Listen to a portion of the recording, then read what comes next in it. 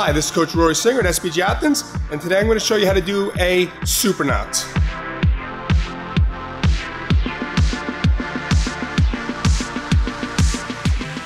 Take my belt in my right hand and bring it to my left hip, and I'm going to wrap over everything so that I do not cross over in the back. Everything is nice and uniform. Then I'm going to find the bottom, pull it out, pull everything into the middle so I have two even lengths.